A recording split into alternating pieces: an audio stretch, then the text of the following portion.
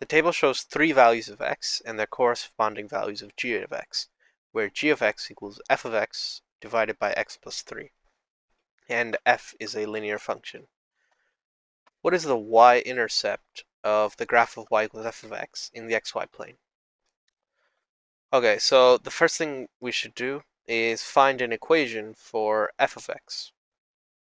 So we can do that by finding the slope and then finding the y-intercept of this equation f of x.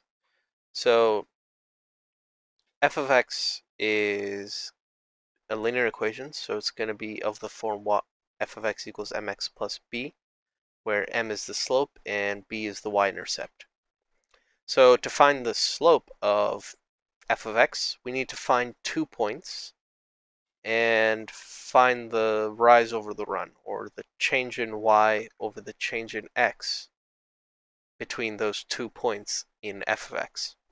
So let's find those 2 points. So we can do that by using this table here. So the first point we can find by plugging in a value of -27 for x into the g of x equation. So when x equals -27, g of x equals 3. So that you were using this equation here, the g of x equals f of x over x plus 3. So g of x equals 3 when x equals -27. So 3 equals f of x. And that's divided by -27 plus 3. So then we can simplify this to 3 equals f of x over -24.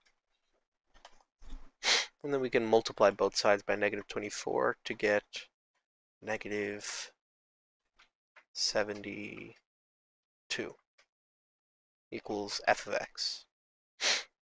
So when x equals -27, f of x equals -72.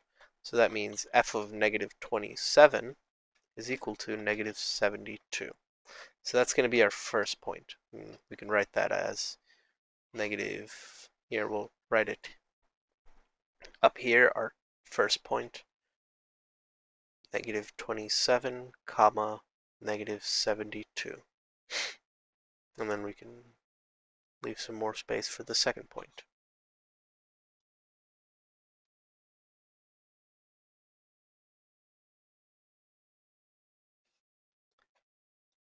So for our second point, we'll just plug in -9 for x and 0 for g of x. So when x equals -9, g of x equals 0, so 0 equals f of x over x plus 3, and x is -9, so plus 3. So this simplifies to f of x over -6, but then we can multiply both sides by -6 to remove this from the denominator, but that's just going to equal 0. So f of x equals 0 when x equals -9. So f of -9 is equal to 0. So that'll be our second point. -9, 0. Okay, so now that we have 2 points, we can find the slope of f of x. So the change in y over the change in x between these 2 points. So the change in y, we need to find the differences in the y values. So -72 minus 0. So -72 minus 0 divided by the change in x. So -27 minus -9. So that's just adding 9.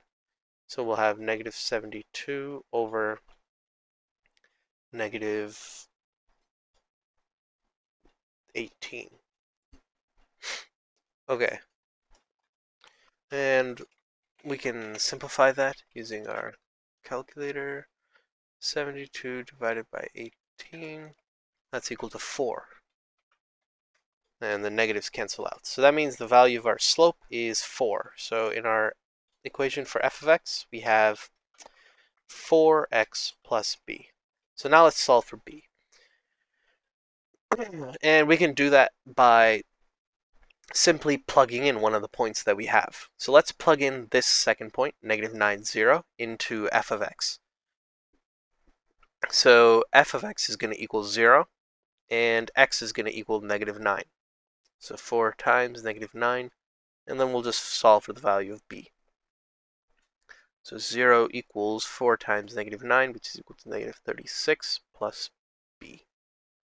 And we can move this to the other side, so we'll be left with b equals negative 36.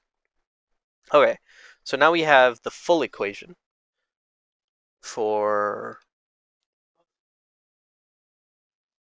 So we have the full equation. This should be a positive 36, actually, since we moved it to the other side.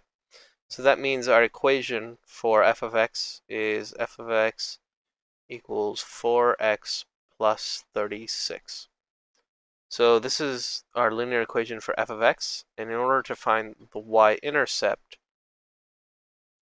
we just need to find the value of f of x when x is equal to 0. So we'll just plug in f of 0. And so we'll plug in 0 for x, so 4 times 0 is just 0, and then we have the 36, so this equals 36. So that means at an x value of 0, f of x equals 36. So this is the coordinate of the y-intercept, which is answer choice A.